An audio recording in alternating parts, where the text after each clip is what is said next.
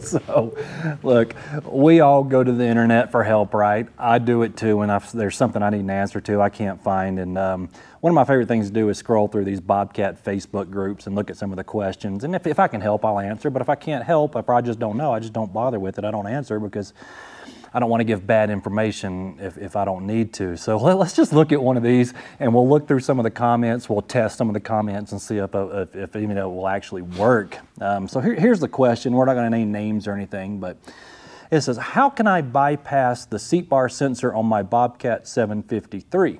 Question mark. Bobcat dealer is closed till Monday, and I need to move it from the spot it's in, and the bucket won't move. Any ideas? So what he's got is a 753. He posted a picture of it. The 753, we know it's got the square headlights. It is a F series. And we've also got a G series back behind us, but we know that his, based off the picture that he posted, is an F series. So we're going to look at this one. So let's jump right into the comments. And there's a lot of comments. So the very first one is, disable it is dangerous. Wait till Monday and get it fixed. Yeah, I'm going to have to agree with that. I do not recommend you ever bypass or disable one of the safeties, but sometimes even in the field we get in a situation where we have to move the machine, and we may or may not have to bypass some stuff to get it moving. Okay, next one is just unplug and jump the switch. Well, what does that mean? So the original poster says, okay, there's 3 wires. Do I jump all 3 wires? And he says yes. So I'm assuming yes, jump all 3 wires. Well, let's test that. We've got 3 wires. We've got a positive, negative, and then we've got a signal wire, a feedback wire. So if we twist all 3 of those together, according to him, it should allow you to move the machine. Okay. So on the F series, our armbar switch is right up here in the front corner, and we unplug it. We see we've got this 3-wire Deutz connector. So I guess in order for you to twist the wires, I don't know, maybe you'd have to make something. I mean, fortunately for me, I've got 3 wires from Deutz connector that's already got the pins on it. So what we can do is just pin them on here. And I don't recommend doing this because, like I said, you got a positive, a negative, and a feedback, right? And the F series, this is a 12-volt system, and we'll look at that in a minute. So what happens if you short, positive, negative ground? It's possible something's going to give, right? Something's going to short out. I don't know. Let me do this on my tractor before you do on yours, because if I blow it up, whatever. It's all in the sake of testing, right? So let's turn the ignition on. And all 3 wires. Okay, I didn't see any sparks. But back here on my Bix controller, the seat bar switch is flashing. It's flashing 3 times fast. And that's going to be a short to ground. So with that flashing, it is not going to unlock anything. It's not going to help us. We still can't move our arms, okay? So twisting all 3 wires together does not work. Bad idea. Let's turn the machine back off. Let's see what it is. It says, I can't remember. This is the next comment. I can't remember, but I'm thinking if you unplug it, it'll work. Okay. Well, it is unplugged. Turn it on. Nothing. We have no light. So the Bix did not come on. It does not show us anything. So unplugging it, sorry, that's not going to help either. The next one is you have to do a jumper. Okay, well that doesn't really narrow it down any, does it? Let's see if we can get a little more specific. He says between which 3 wires? It's a 3-wire connector, and this guy says it's a proximity sensor. Could you send me a photo of it? He sends a photo of it, and no one answers. Okay. The next one is, I believe it's magnetic. I had one bother, I don't know what he's saying here, in the wintertime, took a big magnet and swiped it. I don't know what the hell he's talking about. I'm assuming that he swiped the sensor with a magnet and it started working. I don't know.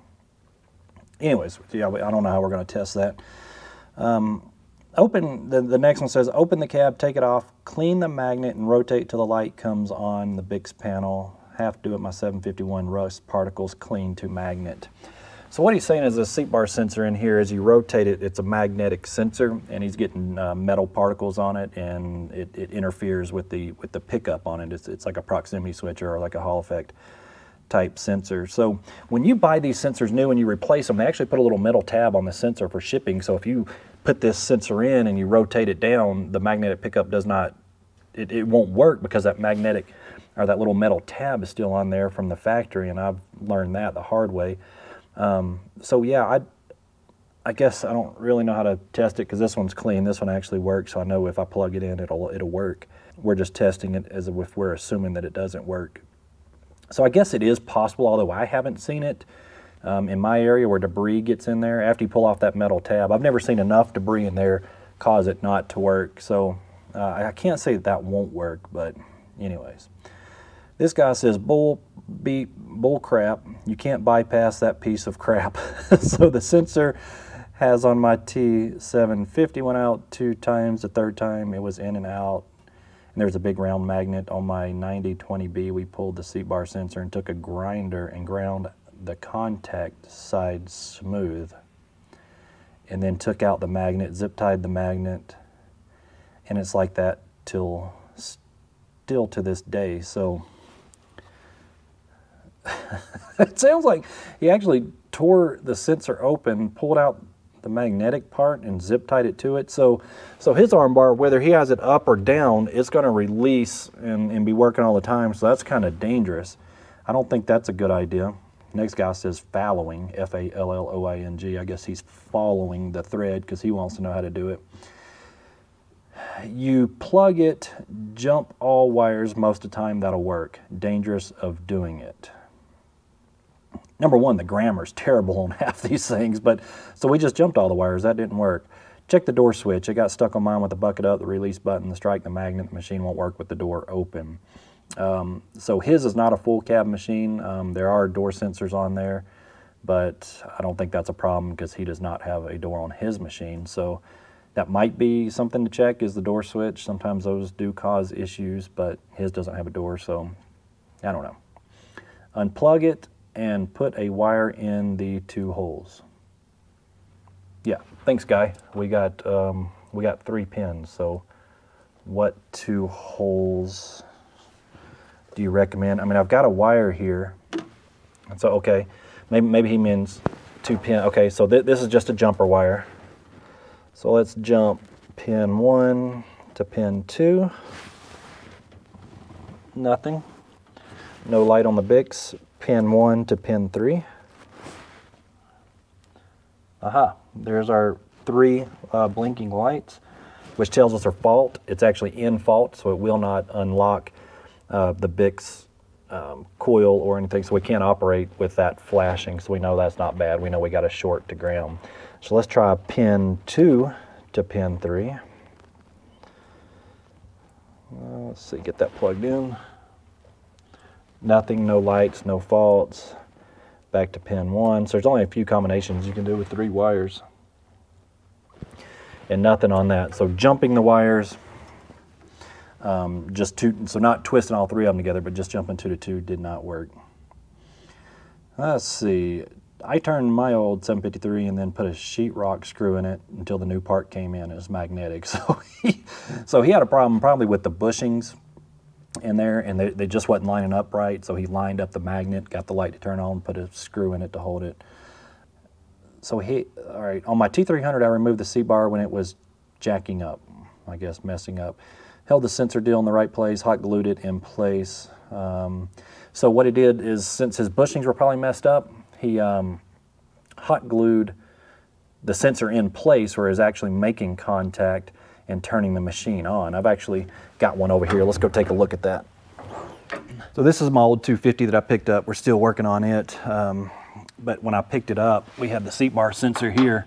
It does work, but you can see that it's in place and it's all electrical taped up. So it's not glued, but it does have a bolt through the center of it and it's all taped up. So it does work. But now the thing is the machine will operate with the seat bar up at all times. So Well, I say it all times, we still have to press the push to operate button to work, but it will, when you press that button, it'll work with the arm bar up. So yeah, that is kind of dangerous. We don't recommend doing that.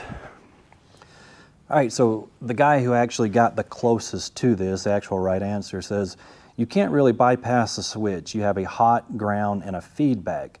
8 volts on the hot side, and the controller is looking for 4 volts on the feedback.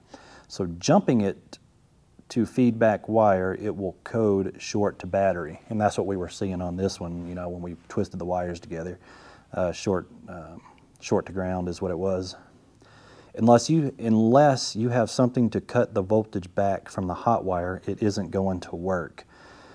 So the OP said, so true. So basically he's asking, do we need a resistor? So yeah, you would need to try to figure out exactly what the voltage is. He's saying 4 volts.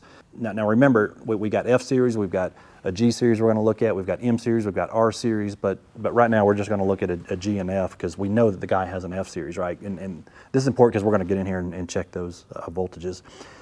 Then this guy says, replying to that, winner, hot damn skinning dinner. By the way, always remember rule of thumb, battery plus to negative ground for maximum smoke.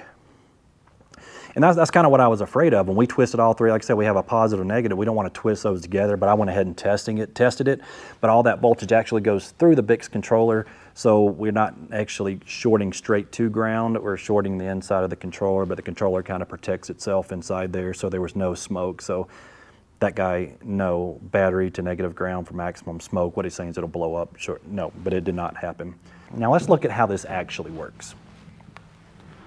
So to properly do this, hopefully we can see the BICS controller back here. What we're going to look for is the seat bar light. I don't know if we can see that, and our little device that I built here. This is a great device to test these systems for, tell what the incoming and outgoing voltage is.